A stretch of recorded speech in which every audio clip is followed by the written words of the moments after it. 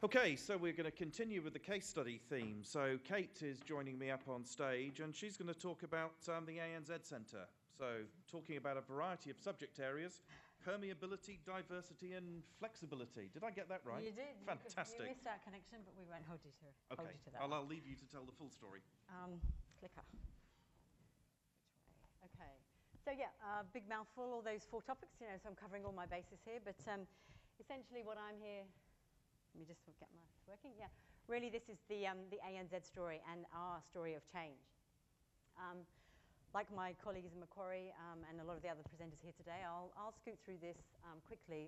A lot of what I'm saying is not new news to many of you, but hopefully it'll give you a bit of a context around ANZ and some of the learnings we've gone through with our new facility and our pace of change within our organisation.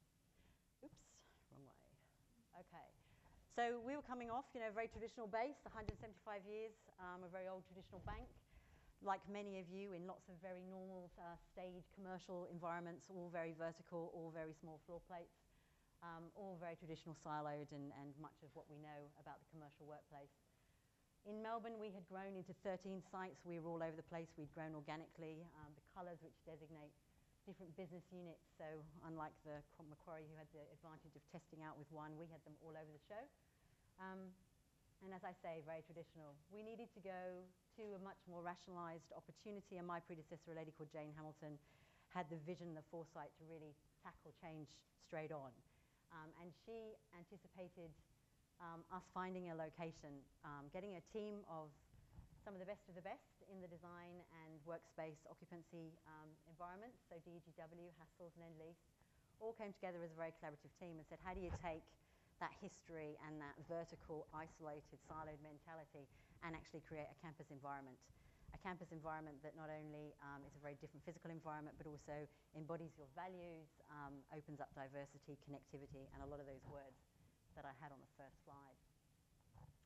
If you're going to look for that kind of space, and we were looking for space for 6,500 staff into that campus environment, where do you find it? And in Docklands, in Melbourne, that was in Docklands. The space we had is, the site we developed is about 130,000 square metres. The actual workspace itself is about 85,000 square metres. And for those of you that know Melbourne, that's the equivalent of a Rialto on its side. The Rialto being one of the tallest buildings in Melbourne. So the permeability aspect of my presentation today is really about how we saw this very large floor plate actually being part of the community, how we vetted it through, how we wanted to bring people through, and how we wanted to open up ANZ as a bank. So moving away from our very historic, traditional bank image and actually becoming much more connected, not only amongst ourselves, but to our community and to the environment in which we were. So the floor plate works, or the upper ground floor as we call it, works from linking the building. It's very permeable from Collins Street all the way through to the Yarra River, and we're very lucky to have the curvature and the river frontage. Basically, people came through a porte cochere or a portico that mirrored the shape of Collins Street, came up through the grand stair, and basically have the ability to travel through the building or come and work in the upper ground floor. It's a very open space. It's a public space. It was designed not only to give free flow from the street through into the river, which is constructed as a boardwalk and a public open space. The use of timber actually was homage to the maritime setting. The use of the bluestone connecting us to Melbourne, the city of Melbourne, and obviously a lot of the grass and the transparency associated with trying to open up ANZ to be a new generation of bank under a new COO and a new CEO with a very different, open, transparent feel. So not only did we open the floor plates horizontally, but we also opened vertically, and the building has 2 large atria that actually serve to connect all the way through. So when you come into that public space, which is totally accessible to anyone and everyone, you can come in, you can sit there, you can work wirelessly, and you can feel the buzz of the buzz and the energy of the bank, and you actually get to experience the environment as it's used by a lot of ANZ people. That obviously, as you see there, the quote, gave us very much a town hall connected community.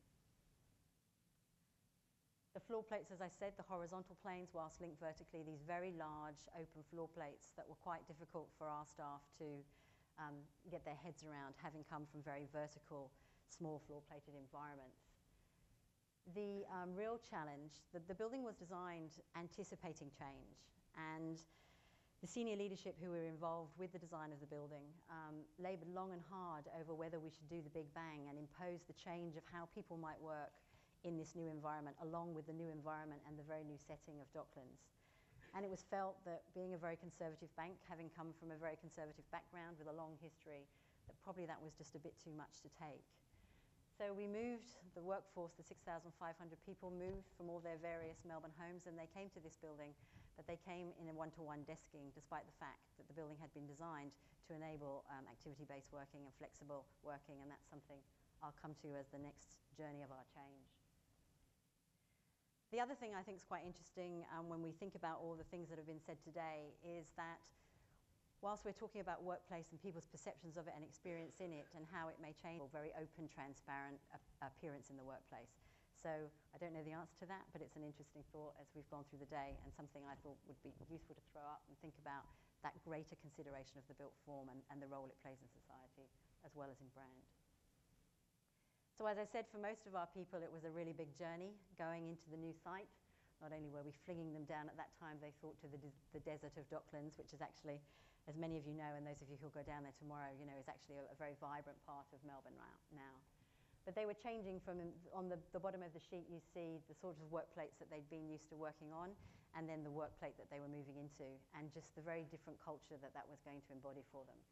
So moving away from being able to have their isolated, you know, Friday night drinks, very much with their environment on their floor plate in isolation, to an environment where they were going to have to start to share and think about space in a whole different way. The floor plates were designed, bearing this in mind, the floor plates were designed to encourage that collaboration. The collaborative space to workspace ratio is about 48 to 52 in the building. There was a consideration of the access to natural light, of bringing the enclosed spaces, the collaborative spaces, nearer to the internal atria, letting the workspaces and the more private spaces push towards the external environments of the building, recognizing the small green squares you see are the small private pockets that you might want to actually engage in individual work, but essentially also looking at the vibrancy of the hubs, the circulatory routes, from the very public open space of the commons in our upper ground floor area, through the building, through the semi-public spaces of the hubs and the social and the collaborative meeting room areas, and then onto the floor plates. So it took a while. We also recognise with a workforce of 6,500 people, you need a lot of diversity. And diversity was built through different types of themes and finishes in the building, different types of meeting rooms, different types of collaborative spaces, so that people could, it was very much designed that people would find some spaces they liked, some they hated, and some they just accepted. And some of the very interesting behaviours we've seen as we've taken occupation and we've been in the building nearly 2 years now, is that people only now are just beginning to feel that it's totally all right to go to that really sunny yellow hub that I like to have my lunch in, even though that's not adjacent to my floor or near my neighbourhood.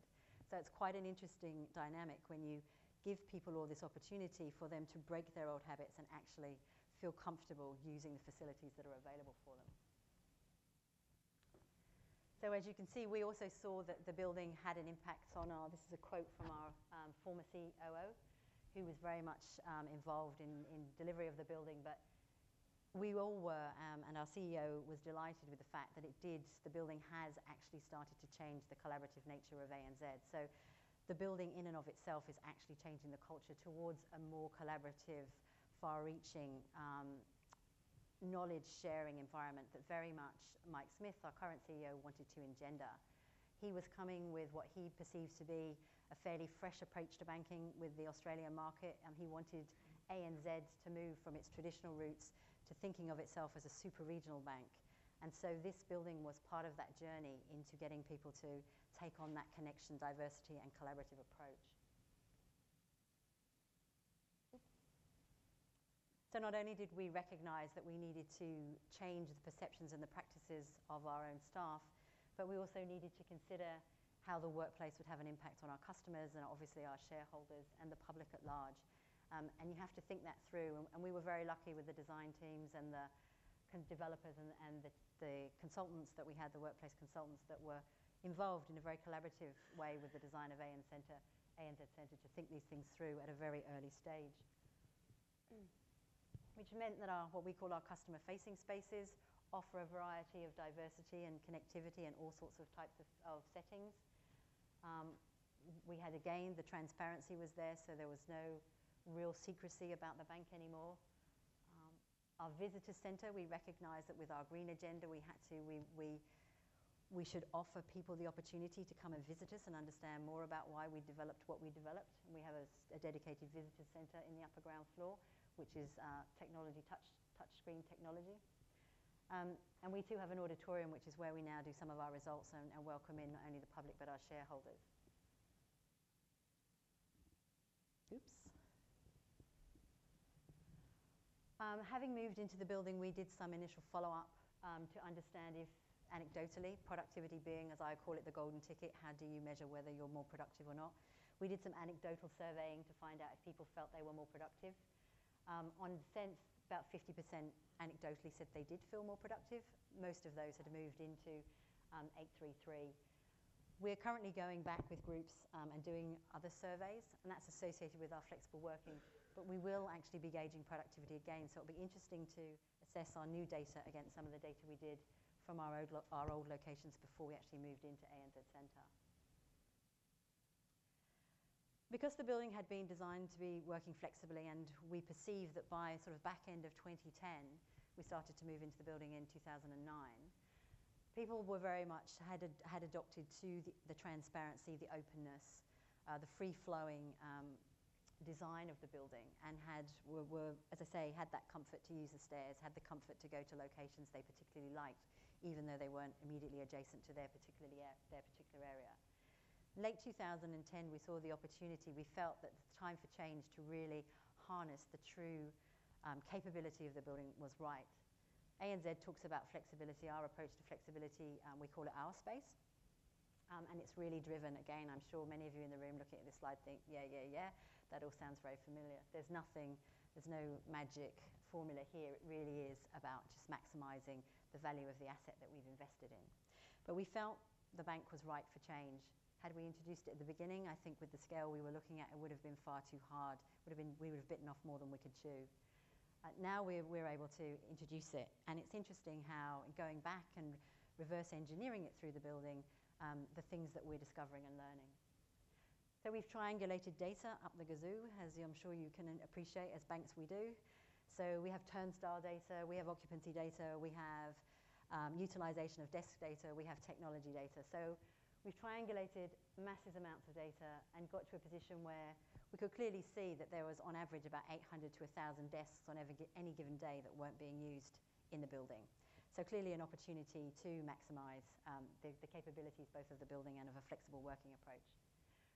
We take a bottom-up approach. We sit very much with each of the business units and try and understand how they perceive they can take on flexible working. As we talked this morning, many of them are very resistant to change, the fear of the unknown, despite the fact that they've all come through unscathed and with a lot of enjoyment through the experience of moving into a very different environment that they also thought would be the end of the earth for them too. So you're giving them the double whammy. We use very simple techniques like this to show that actually were you aware of how much vacancy was amongst that group? If you see if we consolidate that vacancy, and there's still vacancy between those two groups that have now consolidated, are you appreciative of the type of neighbourhoods that can free up, the type of space? It enables you to create different neighbourhoods with adjacencies next to groups that you can work far more productively with. And it makes you much more aware of how some of the subordinate spaces to your space, what are they and how they actually work. We see that our staff are becoming far more cognizant of the types of spaces that are available to them. So they've got used to the hubs, they've got used to the stairs, they've got used to a lot of the social spaces, but a lot of the workspaces now is what we're drawing their attention to and how they too can have an influence on how they work. We're basically looking at a neighbourhood approach. So we have the neighbourhoods in the open floor plates. They range anything from about 20 to about 80 staff. Probably about the 40-50 neighbourhood model works very well. And what we're finding now, and I think because of the journey we've been on in getting people used to change, people now, as they're adopting flexible working practices, are coming to us and saying, actually, we'd like to reconfigure some of this space. Can we swap out some of the furniture for different different types of teaming tables, or could we move to a neighbourhood that has access to larger meeting rooms versus a number of smaller meeting rooms? And so we feel that we've probably paced it right. Slightly biased view, I'm sure, but in terms of giving people that ability to understand what the opportunities are with the space and how we want to work with them to make sure that we do make the space as productive as possible. And what we're doing now in some of the neighbourhoods is going back in and changing out some of the furniture, or changing out, adding in new technology.